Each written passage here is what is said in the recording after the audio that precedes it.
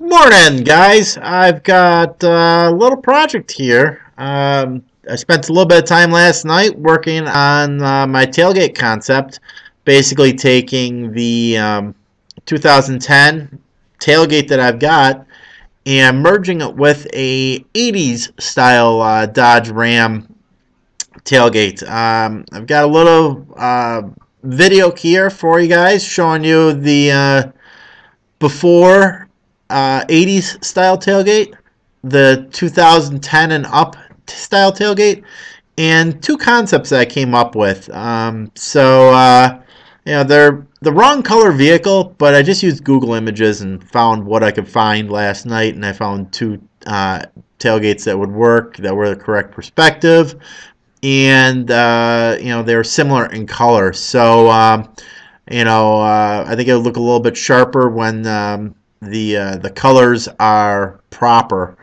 But let me know what you guys think of it.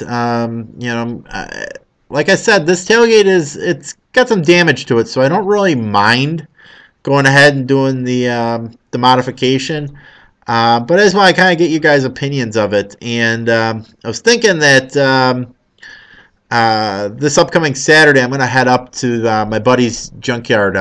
He usually has quite a few Mopars. He's a big Mopar guy. So I figured I'd go up there. I need a tailgate for my 74 Trail Duster anyways. Basically, it's got sort of like a striker plate and plunger, sort of like your house would have, the door strike and the latch mechanism. It's got that. Well, they were prone to snapping off the strike plates. That was because they're cast and they had really bad tempering to them. So I think it was once they got welded on, the tempering kind of went to crap. So they became very brittle.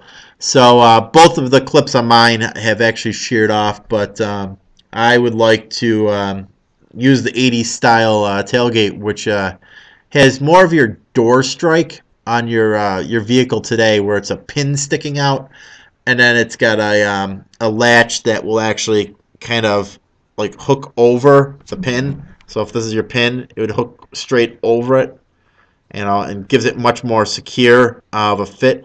And it's got movement side to side, so that if you're a little bit off of alignment, or if your chassis flexes a little bit, that your tailgate's not going to fall down. And that was another thing that would happen, would be, if you had a little bit of XX flex in the body, your tailgate would fall down. So, take a look at these images and leave your comments. I would appreciate the your opinions on this. So with all that said and done, let me get to the images here.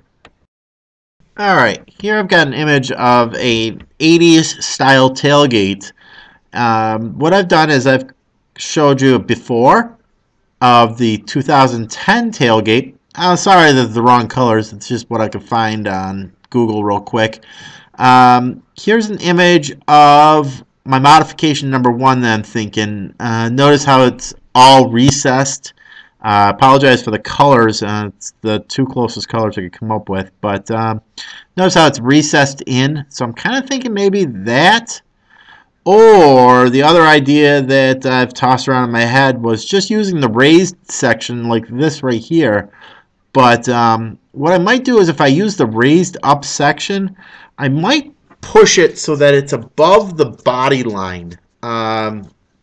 And when I say the body line, if you look at this image coming up, you'll see where the actual Dodge Ram and the 4x4 and the other emblem on the other side are. I'm thinking about keeping it above that.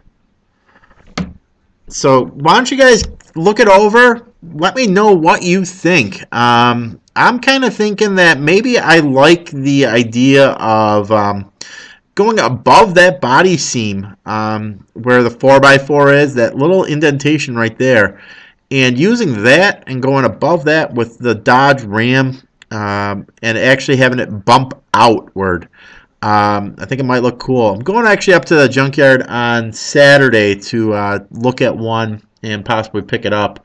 My buddy owns a yard not too far from here, so thinking about heading up there and seeing what kind of price we can come up with. And I need one anyways for another project, so I just need the guts out of it. So I don't really mind slicing and dicing one up. So let me know, and I appreciate your comments. Thanks.